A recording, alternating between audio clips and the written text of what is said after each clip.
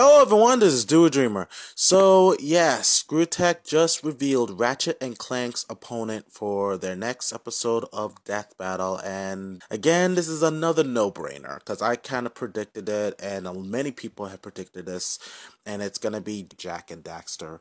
I really feel that ScrewAttack should just reveal the fights rather than just reveal one of the opponents, but I get why they're doing this. It's to help with their numbers when it comes to the social media, like in Facebook and Twitter, so people can try to, follow them and like their page and whatnot. So I get why they're doing this, but it was kind of a no-brainer that it was going to be Jak and Daxter for Ratchet and Clank's opponent in this death battle. Alright, so like I mentioned before in my review of Bowser versus Ganon, I don't know these characters very well. I know them as much as pretty much watching trailers. I never played the video games at all, mainly because it just didn't appeal to me, and it kind of reminded me in a way like a Crash Bandicoot or a Spyro game and whatnot. So I was like not too interested. I've seen other people play it, but it still didn't appeal to me. So I honestly don't know these characters very well, so what I did was did some research on my own. I went through a couple of Wikia websites and also official websites on Jak and Daxter and Ratchet and Clank, and even watching an episode from Cartoon Fight Club by Animation Rewind. They actually did a battle between Ratchet and Clank and Jak and Daxter. And it's very insightful, especially with his research and his breakdown and whatnot. So I went by that and also other sources that I got. But anyway, let's get down to my prediction on this. So I'm going to start with Ratchet and Clank. I can say that with Ratchet and Clank, they have the advantage in terms of intelligence, weapons, and equipment, because they have like a buttload of weapons, firearms, and even armor. So technically that gives them the advantage.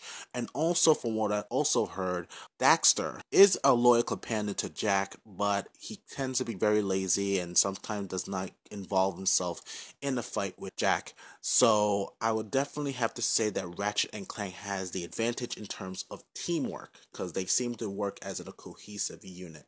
The downfall, the drawback for Ratchet and Clank would have to be their limited supply of ammo and equipment and what. I mean, they have a lot of equipment, they have a lot of weapons, don't get me wrong, but with the guns, you need ammo, and there's not an unlimited supply of ammo, so he can run out.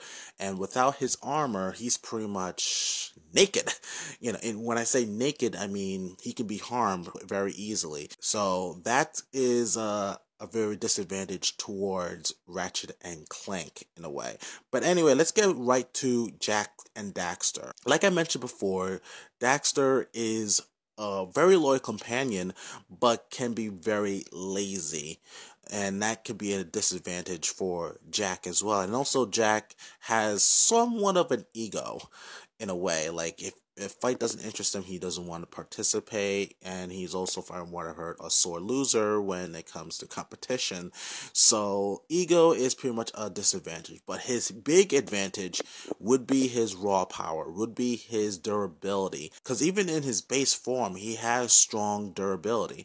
And with the use of eco, which is pretty much like an environmental source that his people use for power, and there are like 6 different colors in which like each color can also change his own weapons into different things. Like you have the red eco, you have the blue eco, yellow eco, green eco, even light and dark eco.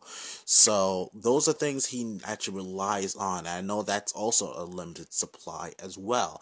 And he has 2 forms also. Like if he uses the light eco, he turns into Light Jak, where he has the ability to heal himself. He has regenerative powers, and he also has the ability to fly, and also very destructive capability in terms of raw power. And also, of course, you have the Dark Jak, where his durability is raised to the max. His strength is multiplied almost tenfold. So with that being said, even without his friend Daxter, I think that he can actually solo this battle against Ratchet and Clank without them.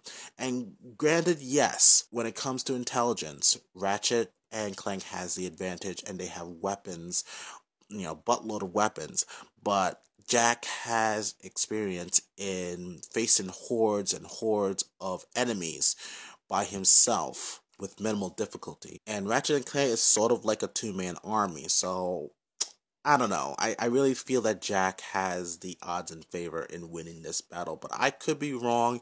I'm looking forward to seeing this fight, even though I don't know these characters very well. So it'll just be very intriguing to see. I do know, like I mentioned about that, I watched the cartoon Fight Clubs. One thing I do know is that the animation for Death Battle is going to be so much better than that one.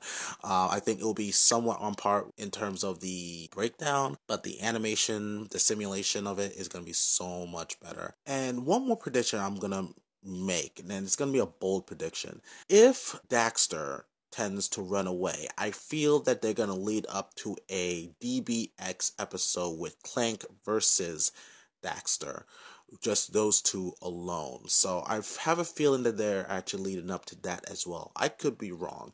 So it may end up to be Ratchet versus Jak rather than just a team battle.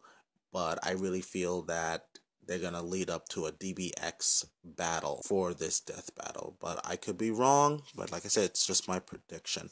But anyway, guys, what do you guys think for this battle? And who do you think is going to win in this team battle? Jak and Daxter or Ratchet and Clank? Feel free to leave your thoughts and comments down below. Tell me what you guys think, and we're going to discuss and debate about it.